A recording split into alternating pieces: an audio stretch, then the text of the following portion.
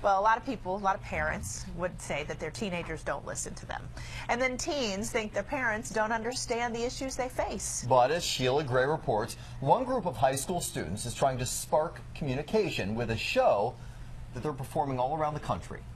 My brother passed away from leukemia. And I haven't seen my dad in 3 years. I've seen him. I thought maybe I was kind of one of the only people that ever got bullied. My parents got divorced, and it was a really hard divorce for me. These high school students have already been forced to overcome some of life's biggest challenges, and they share how to survive them in a production called Dead Serious About Life. And it's cool. My parents are gone.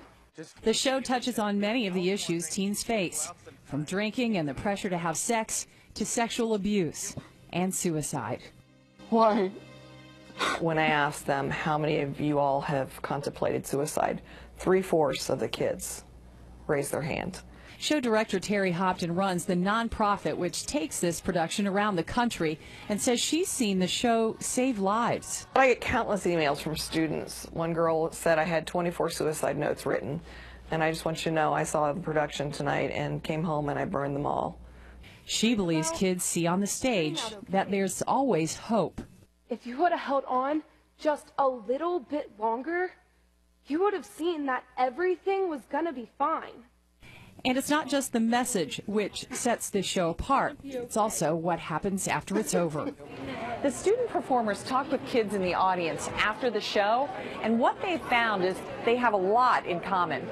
Hannah met another teen whose brother was struggling with leukemia. It was just hard to get through the day even knowing that my brother wasn't there. Directly relating to someone who shared the same struggle as me was very touching.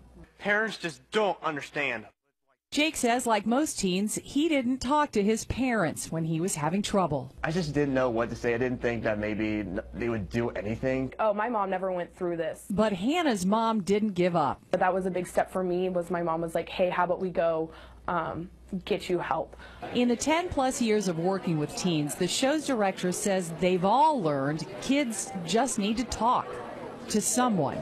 Whether it's a school counselor, a parent, a teacher, anybody, but they need to be talking about what they're feeling. How am I supposed to tell people how I feel?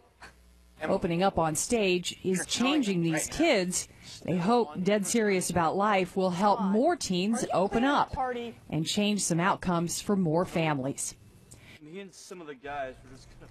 All of the teens in the show are volunteers, and they raise money through donations to travel and perform across the country. They are scheduled to be in Virginia this summer, and we've got a link to that schedule on our website. Just go to WJLA.com.